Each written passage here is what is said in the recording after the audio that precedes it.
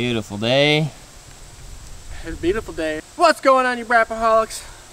We have a Kawasaki Teryx KRX 1000 Trail Edition. Is it really a T-Rex, or is that just what we call it because it looks like one? No, that's part of the substrate. Oh, alright. Which I'm hoping they drop this name on these because it's just way too long. It's like a Can-Am X3 DSX RR. Yeah, or the Can-Am Maverick XRS DS 1000 RR or whatever. Yeah. Turbo. So Teryx KRX, that's a little bit does flow kind of nice, but It sounds mean. KRX. T-Rex KRX. I mean, I get it. I don't know. I think they can just distinguish the KRX as its own thing. Maybe they'll do that eventually.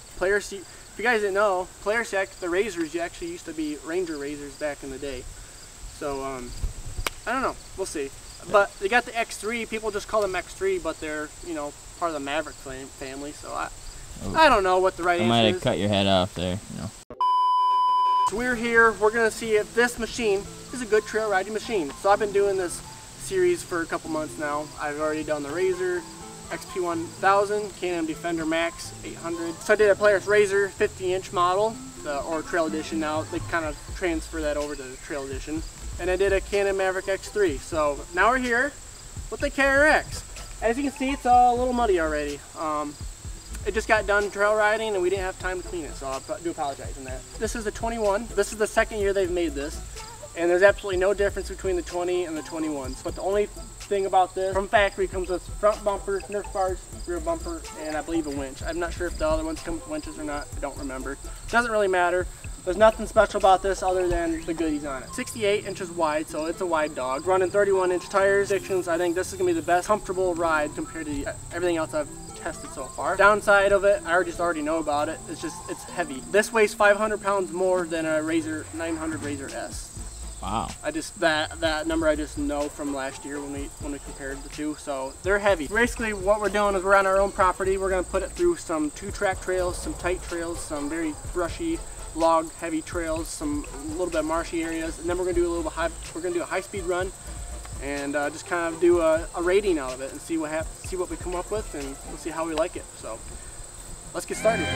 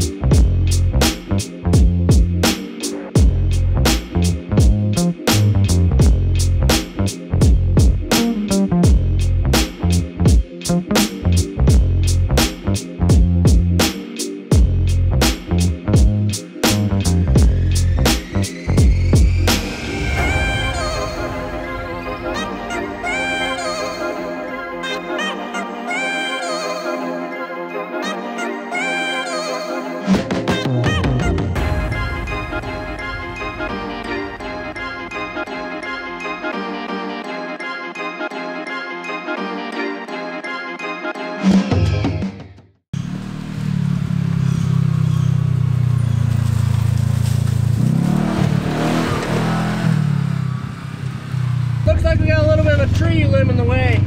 I'll take care of that.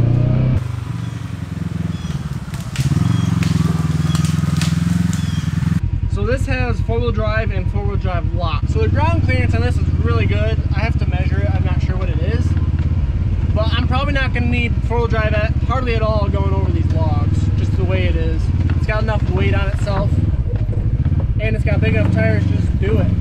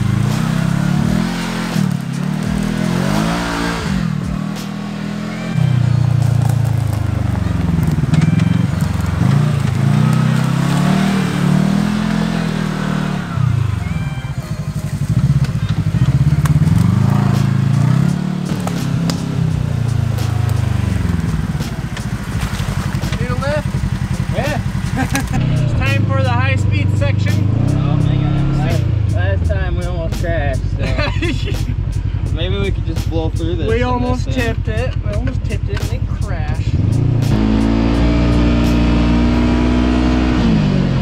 Got the mud on the tires.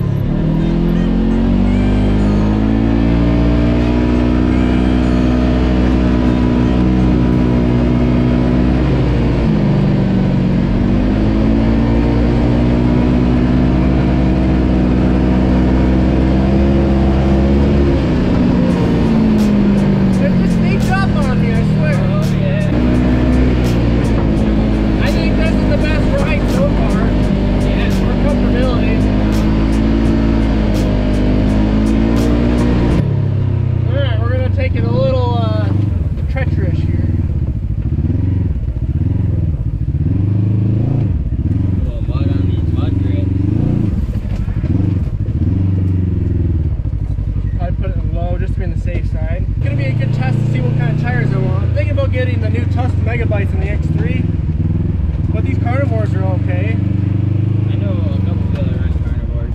This has good ground clearance. We can kind of go over a lot of logs, better than the 50-inch Razor. All right, so I'm gonna go on 4 low. We're gonna test it to the hardcore log trail / rush trail. So I think this is gonna shine over the logs for sure. Some of the tight turns, it's going to be like the X3. I'm going to have to do a lot of rearranging.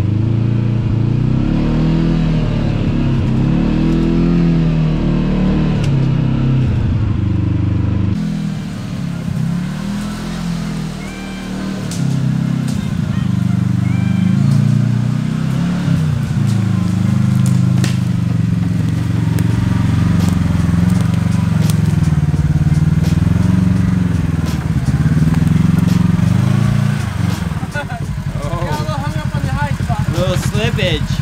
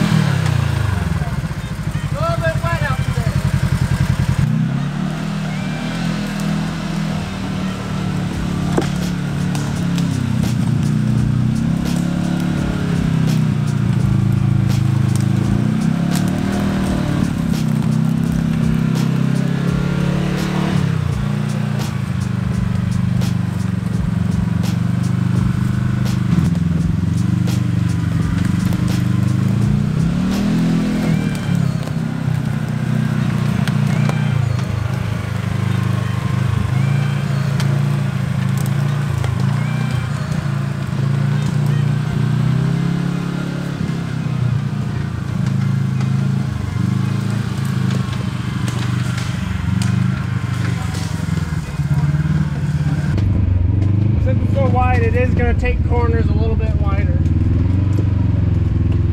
but it does all right.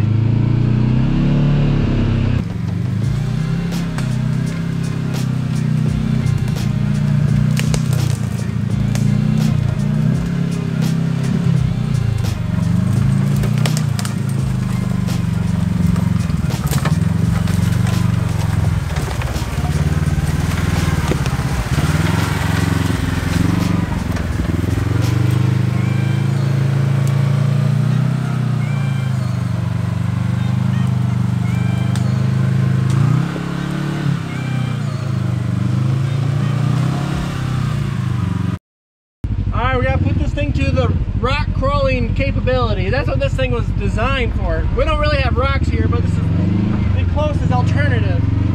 So we're in 4 low. We're gonna lock this 4-wheel drive up.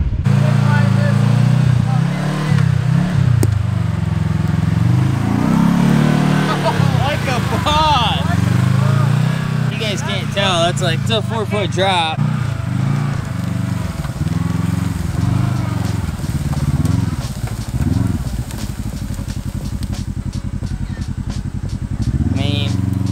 I feel like I should be down in the hole for this, because that's just impressive. The ground clearance though.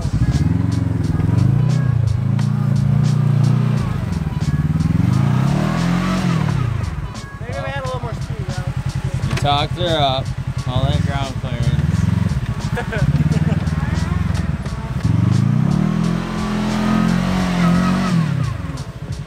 A little more